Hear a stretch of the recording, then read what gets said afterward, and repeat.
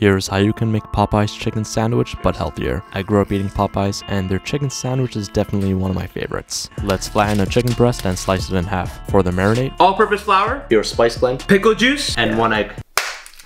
Jeez. There. My bad, bro. You can honestly throw in your favorite spices. We got salt, pepper, cayenne pepper, chili powder, onion and garlic powder. Coat it with breadcrumbs and oil and air fry at 400 for about 20 minutes. For the sauce, let's use low-fat mayo, cumin powder, smoked paprika, garlic powder, white vinegar, and honey. Spread this on brioche bun, top it off with your chicken, pickles, and that's it. Enjoy.